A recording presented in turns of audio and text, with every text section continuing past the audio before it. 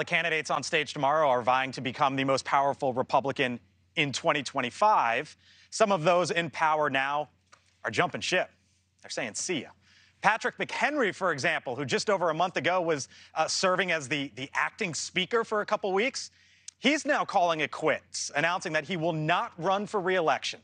This, as his ally, the former House Speaker, Kevin McCarthy, has yet to file paperwork. It has to be done in the upcoming days, but he hasn't filed his paperwork yet to be on the 2024 ballot as a member of Congress, and he is reportedly considering not running as well. You know, I think about, let's show that 2010 book cover. Young Guns, Paul Ryan, Eric Cantor, Kevin McCarthy. We are the Young Guns. It was such a sweet, it was so long ago. Yeah, so long ago, a decade ago. But are we seeing, Chris, Julia, are we seeing like a shift of power from, you know, what was, I don't know how to call it, the traditional conservative movement to something much different in the House? Well, I saw House Republicans had a surprise retirement party for Kevin McCarthy. Right? Hey, we're going to have a party for you, Kev, and you can head back to Bakersfield and up to Wall Street. There was a great hang.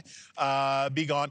I do think that what we see in Patrick McHenry's departure, and I don't know what your reporting and experience tells you, is the ongoing brain drain in Congress, right? Patrick McHenry is a smart person, and the reason that he ended up as the interim, as he ended up holding the gavel on an interim basis, he knows things, he's smart, he understands the process, and all of that stuff. If it is impossible to be a decent person and be in Congress, you will have fewer decent people in Congress.